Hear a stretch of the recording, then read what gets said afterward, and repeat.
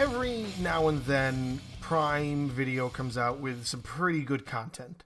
A lot of it seems to kind of be more drifted towards their original shows, things like Invincible or The Boys. Their shows are really, really good. You know, I'm a big fan of a lot of their other things that haven't really gone past their first or second season, like Lore. I'm a big fan of the Lore podcast, and the first season of that show was great. And every so often, they'll come out with a movie that's, you know, a hit or a miss. This one, however, I'm going to say is probably a bit of a miss for me. So I'm going to talk about Jolt. It came out close to the end of last month, so it's been out for a couple of weeks now.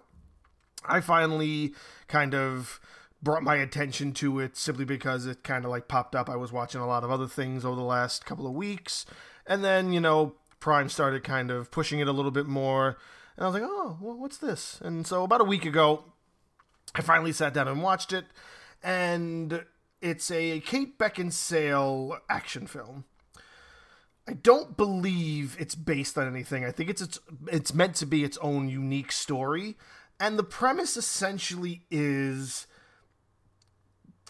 Kate Beckinsale plays this person who's born with something called, like, explosive something disorder or something explosive disorder. Basically, people who are assholes makes her want to punch them. Like, it's very, I think it's like a real disorder. I don't mean to, like, downplay, like, the disorder in and of itself. I do believe it's actually, like, a behavioral diagnosis. But I think this film kind of ups it and kind of makes it in, like, this realm where it's, like, a little over-exaggerated in a way. Maybe I'm wrong. Maybe people like this might actually exist. But essentially, she's a person who, like, you see somebody being rude to, like, a waitress, you go over and then you chop them in the throat, which essentially isn't what people do. You know, even if you do have this disorder, maybe if it was more directed towards you, which, to be fair, they do portray in the film as well. You know, she's sitting down, and there's a maitre d' who's, you know, kind of rude, and, you know, she's trying to control herself from kind of, like, you know, ripping her hair out. But again, I do believe it's a over-exaggeration of the actual disorder in real life. So the premise is that she's born with this disorder. She tries to deal with it when she's really young, and she can't, so the parents give her up, and she's brought into this, like, mental hospital where they tried all these different ways of managing her disorder, and then eventually they implement something that's a form of shock treatment, that she essentially controls herself. And what that shock treatment is, where the concept of Jolt comes from, is that she has these pads all over her torso, and when she feels the urge to wreak havoc on rude people, she presses a button that's attached to her wrist, and she shocks herself. And it's not a crazy shock, but she's basically Pavloving herself, which, if you don't know what that means, that's like, I forget the doctor's first name, but the doctor who was running those experiments of shock treatment on animals. That's essentially what she's doing.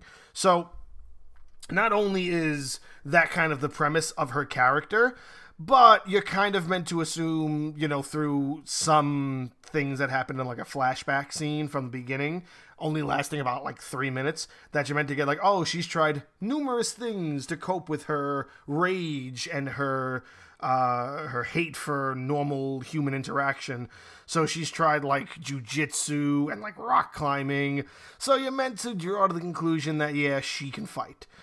I'm not going to say it's fight on the level that, like, the movie actually gives you, you know what I'm saying? Like, they give you this kind of sense that it's going to be, like, action-packed, and it's really not. And even the few scenes that it is action-packed, it isn't all the way, I don't want to say believable, because it's a film and it's an over-exaggeration, so it's not meant to be believable, I guess. But it's still the matter that it's kind of odd that she is almost as good as she is if she's just a normal person with a disorder who tried to learn how to fight to fucking deal with being, you know, a person with a behavioral management problem. So the premise of the story of that is her character. And what the story really leads off of is that she goes on a blind date with a dude, and she winds up falling in love with him, and then the dude winds up getting murdered. And you learn that the dude was in cahoots with like this high-level gangster or drug kingpin or something. And so she goes on this journey to try to save him. Not try to save him, try to revenge him. So that's all from like them knowing each other for like 3 days. Like, if you did, like, a time jump to let me learn and, like, let that relationship build and maybe add a little bit more time to this film, the film's only 90 minutes long.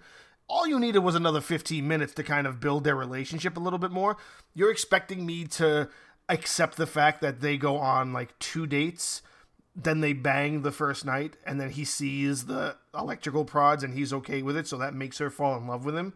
And even if that was the case, she still doesn't really accept it.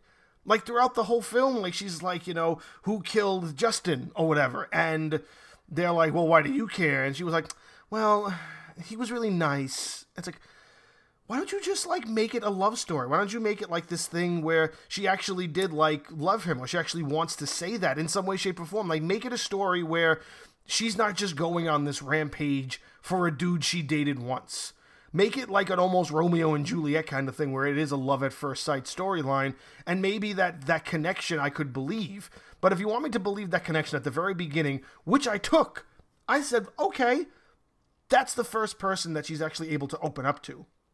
It's the first one that she's kind of feels emotions, and she kind of can connect with another human being after feeling that for so long she can't really deal with people. I completely took that in, and I was fully prepared to accept that as being the story. But then you didn't let her fully commit to it. Like, you didn't let the character fully commit to the idea that, yes, maybe she kind of fell in love at first sight. Maybe this person gave her such a great feeling that she could have a little bit better dialogue than just saying, he was a nice guy. Like, really? Like, that's where we're going with this? Like, is he just a nice guy, so you decide to kill a bunch of people for him? That doesn't make any friggin' sense. So, that in and of itself is the full story of what the film kind of is meant to tell you. So she goes on this rampage, like, the cops are chasing her, and she's getting, you know, she's fighting bad guys left and right, and she's torturing people, and it's kind of like, she's never done any of this before, but apparently she's cool with doing it now. That's why I'm okay with this being, like, the start of something. If you were meant to lead this as, say, like, a launching platform for, say, a character where she's going to become something else, then okay. You could probably look at it in that angle and say, all right, this is a nice kind of build up to say maybe she's going to be, like, a secret agent or some, like, super heroine or something like that. Like, maybe. And it's got a great cast, too. Like, it's Kate Beckinsale coming back with a vengeance. Like, I love Kate Beckinsale. Almost everything she touches is gold, and she looks friggin' great. She looks so good in this film. Then you have Bobby Cannavale, you got Laverne Cox, you got Stanley Tucci, you got Jai Courtney, or maybe Jai Courtney. I'm probably pronouncing that wrong. It's probably Jai Courtney. I've seen a bunch of his things, you know, from like Jack Reacher to his role in Live Free or Die Hard, where he played Bruce Willis's son, also being an insurgent, also being Captain Boomerang in the Suicide Squad. Like, Jai Courtney to me is like, he's really getting up there with his roles, and I think he's a fantastic actor, and he does really well in just about everything that I see him in. So he's in this. Of course, you know, like I said, you got Stanley Tucci. You have a really, really good lineup of actors in this film. And then it ends off with Susan Sarandon making an appearance. So I feel like just because you added her at the end, there's probably going to be a sequel to this. Maybe that sequel will kind of lend a little bit more to the story.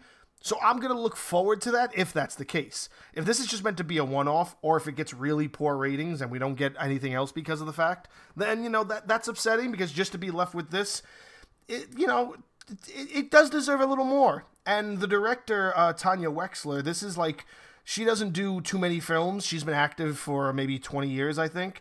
And I think the only other thing she has under her belt, really, that most people will probably know, is Hysteria from 2011. So this is a big deal film for her, being that it's on, like, Amazon. Like, unless Amazon, you know, they're almost like, I don't want to say Netflix. It takes a lot for Netflix to really, like, get rid of something. But, you know, maybe even like HBO or something. Like, she's not on a network that just drops something for it not being, successful. They give it a chance. Amazon gives most things chances, at least for a second season. You know what I'm saying? Like, look at Lore. Lore is a perfect example where the first season was fantastic, then the second season bombed, and they threw the whole show out. So if this gets enough recognition where you can move into a sequel, hopefully Tanya Wexler comes back and does another one, and hopefully they build on that story and add a little bit more of what you might have been missing, or maybe just make the character make a little bit more sense in whatever universe they want to set it in, or whatever story they want to set it in, I should say. If that's the case, then yes, it's worth kind of getting into to be ready for when the sequel comes out, if that's a plan. But if there is no plan for a sequel, you might be a little disappointed. You know, I'm going to say that I didn't walk away loving the film. I'm not going to sit here and highly praise it like I would, you know, other films that I have, you know, in my entries before, and ones I probably do, like, moving forward. But I'm not going to, like, say that it's a horrible film. It's enjoyable. It's a good watch. It's a fun watch. And it's fun to watch Kate Beckinsale again, especially doing something that isn't Underworld. You know what I mean? Like, she did 16 Underworld films. It's nice to see her do something different, and hopefully this is something else that she will continue doing, and they'll move forward with more films, or maybe even a show. Maybe if this was a Kickstarter film that could probably move into a show, I wouldn't mind seeing this character in a show either. If this was meant to be. If it was meant to be a launching pad, then fine, I'll take that. But if it's not, then it's probably going to leave a bad taste in your mouth. And maybe that's just me, but I do have some hopes for the future for this. So maybe we will get more. But if we don't, then yeah, it kind of falls short with what you're expecting out of it.